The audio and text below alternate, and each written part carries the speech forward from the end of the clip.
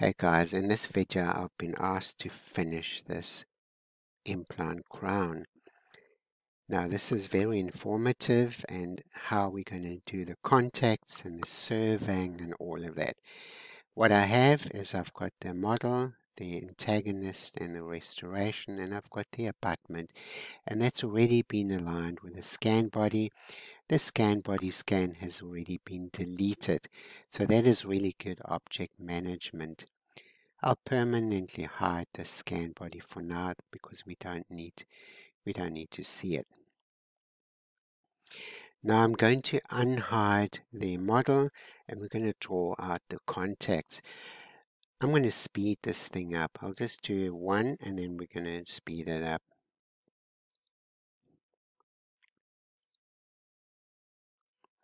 Note I'm going at an angle because I'd like to actually create an object out of this.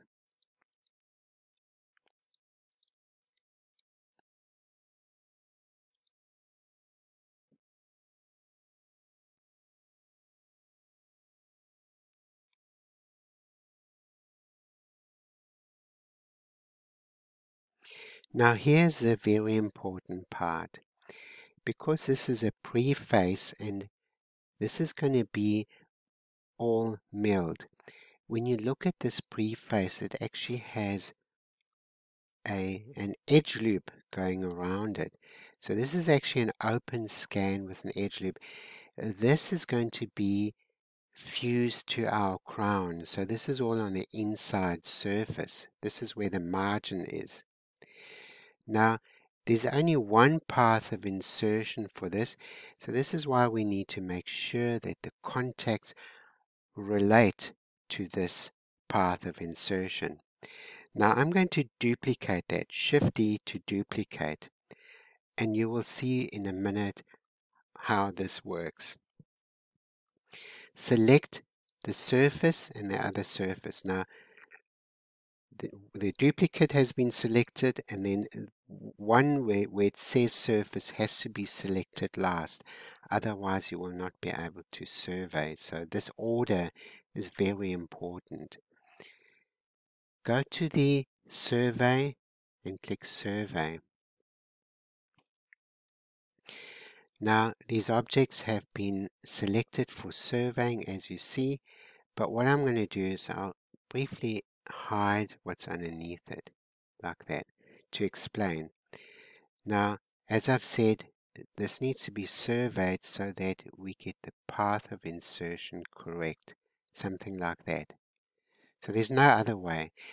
These need to be blocked out according to this. Click on block out. Now we're not going to be using the block out because we're going to be using the implant menu to fuse and to make a crown. This one, the temporary one, we can delete, the duplicate one, like that. Alt H to unhide. As I've said, we're not using the block out, but we have the block out of the contacts are correct, and this is exactly what I want to see. We're going to select the two over here, the two contacts, and in this menu we're going to name these contacts, and they should then become pink like that. The following step is we're going to go to the occlusal adjustments. Now we're going to view the antagonist, select it, make a cutter. This cutter is 0.1. Apply. If your crowns are too high, change that. Now what we're going to do is we're going to select this for live trimming, and we can see how it's nipped off my entire anatomy. So what I want to do here is I'm going to set this a little bit lower that I don't lose all of my anatomy. The shape of the tooth is not that nice, so we're going to manipulate the mesh a little bit, especially the marginal ridge. We need to adjust that a little bit as well.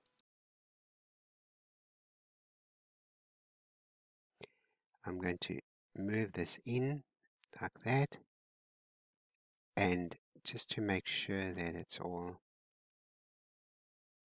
nice, like this. I'm having a look, like that. Now, and we can move it in a little bit. And the marginal ridge is a little bit low for my liking over here. So tab edit, select it, proportional editing on, GZ, proportional editing, and move it up a little bit. So just change the anatomy a little bit like that. That's looking way better. GZ, up like that. That's better. Okay, tab to get out of it. We're going to cut this, trim it. Following that, we can continue then to fuse this onto our abutment. And here's how we're going to do this. Scroll down to the implant crowns.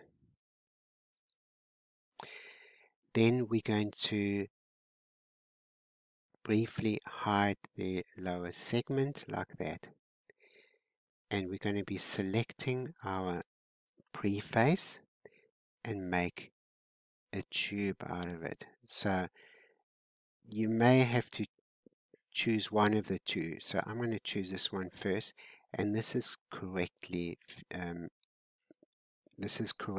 extruded downwards, and this is exactly what I want to see. We're going to leave this at 1.2, and we're going to accept that. Notice where my tooth neck is. It's not exactly where I want it to be.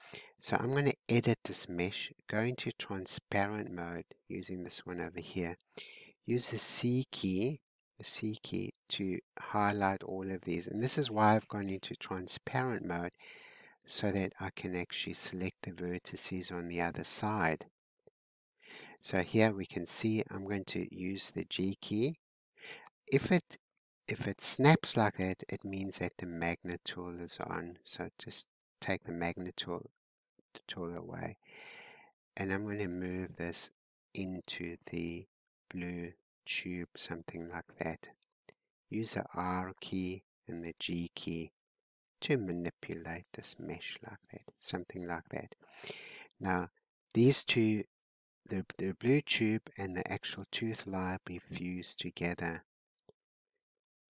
So this is looking good.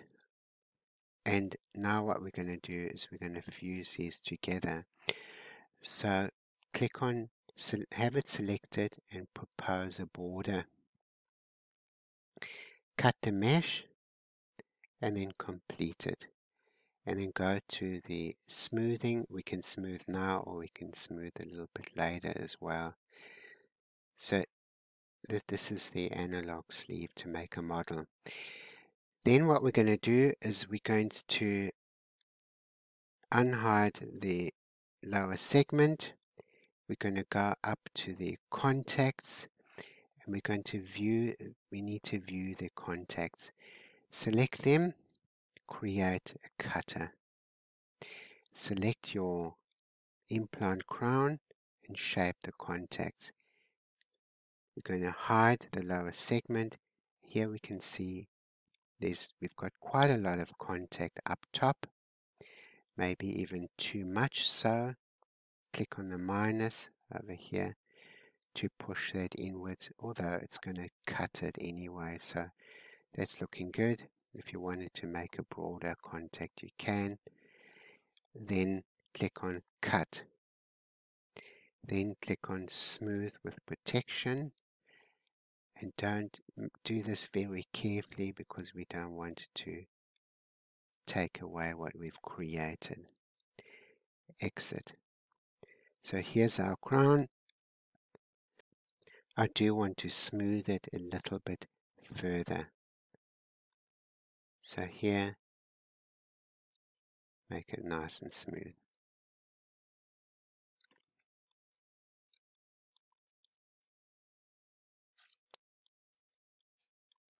And smooth the actual occlusion here as well a little bit, like that. Exit.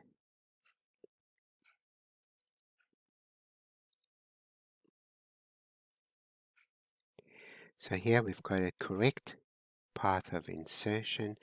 We've got our crown which is made. But before we finish, we will cut the hole going through it. Select the screw hole cutter. Bring it up to the top of the inside of the geometry. S to scale. You may have to set the screw diameter. I'm not sure what your screw diameter is. Select it and make a hole going through it. So that's what it looks like.